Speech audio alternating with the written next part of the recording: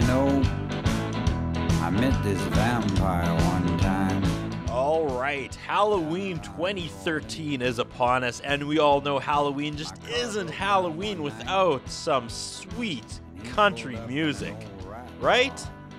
Yeah, that last sentence was a tough sell, but hey, 30 years worth of strange twists and turns found Palm Spring, California's John McLeod partnering with the Saskatoon-based production house Eyecatcher Video, and the two of them finally bridged the tough gap between country music and the macabre.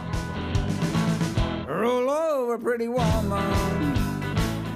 What you're seeing is the music video for McLeod's latest single, Lazy Vampire, which was shot and edited last winter, exploded on YouTube in the spring, and recently found its way into the Broadway Theatre during Saskatoon's Dark Bridges Film Festival.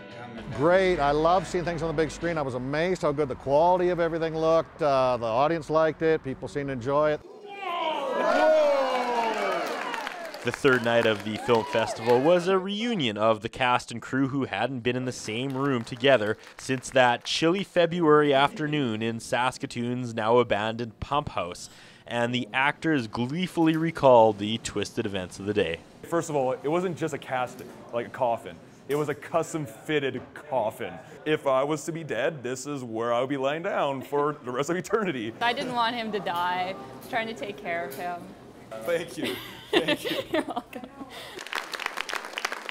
Over the 4-day Dark Bridges Film Festival, Lazy Vampire stood out as a crowd favorite, obviously because of its quality and the local ties.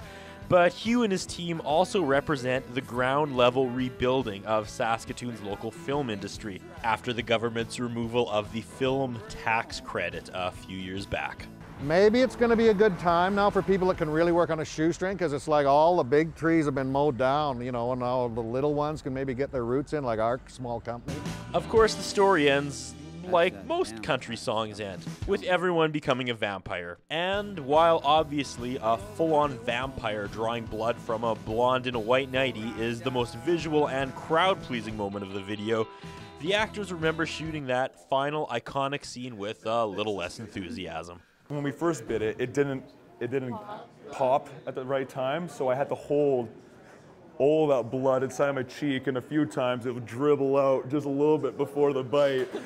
But we finally got it right, but there's a few times where just, there's a lot of science to blood sucking, I have to tell you, and you will never know until you are a vampire.